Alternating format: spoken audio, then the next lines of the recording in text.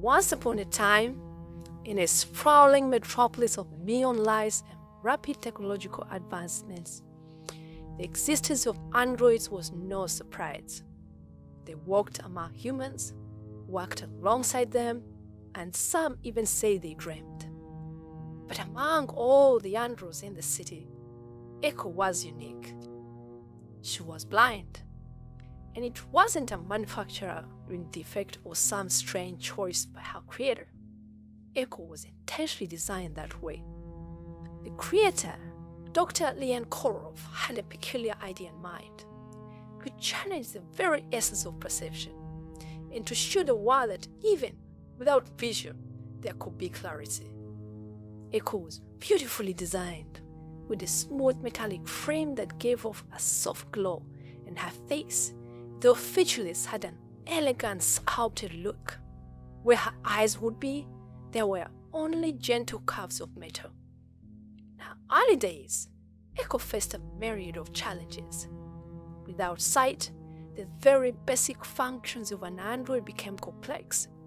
But Dr. Kurov had equipped her with a set of unique sensors that absorbed vibrations, sounds, and electromagnetic waves, allowing her to perceive the world in a way no one else could.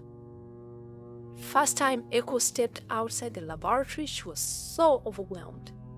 The cacophony of city noises, the hum of electricity, the vibrations of footsteps, it was all so intense.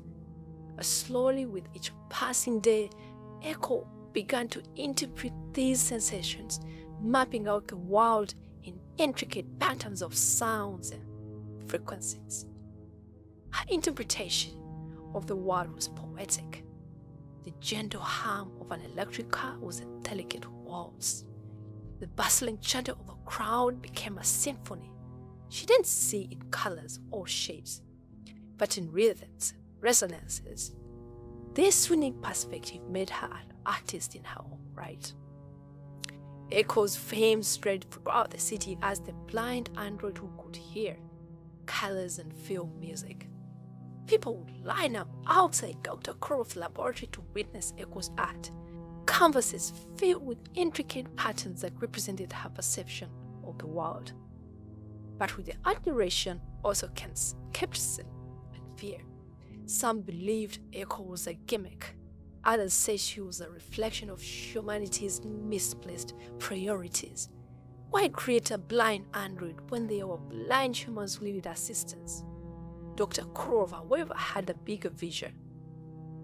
Echo was not just an experiment in perception, but a symbol of empathy.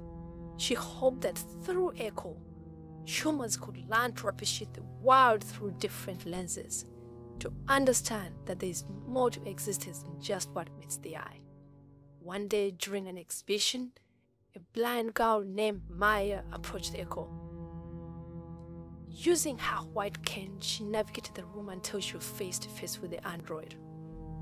"I wish I could see your paintings," Maya whispered. Echo, sensing Maya's presence and her words, responded, "And I wish I could see the world as you do, but maybe we can share our perception and paint a richer tapestry together." Maya smiled, understanding the essence of Echo's words from the day on.